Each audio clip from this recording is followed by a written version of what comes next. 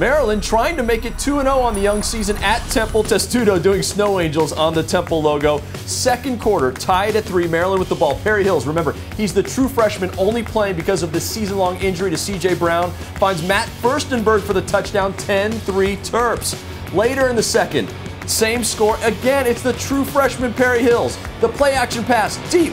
32 yards to Marcus Leak in the back of the end zone. 17-3 Maryland. Perry Hills looking fantastic. 2 minutes to go in the half. Watch the poise from the true freshman. Picks up the fumble and takes it in himself. The 11-yard score.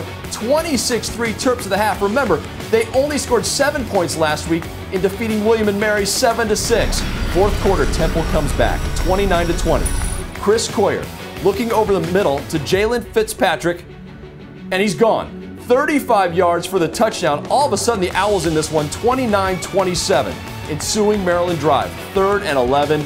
Perry Hills comes through, and he does it with another true freshman, connecting with Stephon Diggs, 38 yards, a huge first down for the Terps. And then, 3 plays later, Justice Pickett. He goes in from 7 yards out. Maryland, 36-27 the final. The Terps get the win on the road, 2-0 this year. That's as many wins as they had all of last year. Hills, the true freshman, 11 of 21, 190 yards, 2 touchdowns through the air, another on the ground. Pickett, 69 yards rushing. Randy Edsall takes out Temple, and next week he faces his old school UConn in a battle against the Huskies. And remember, for the best coverage of your Terps and the rest of the ACC, make sure you watch ACC Kickoff Live. Dorsey Levens, Riley Skinner, Kelly Nash, and me, Jeff Fischel, every Saturday, 11 a.m. Eastern on the ACC Digital Network, brought to you by Ruby Tuesday.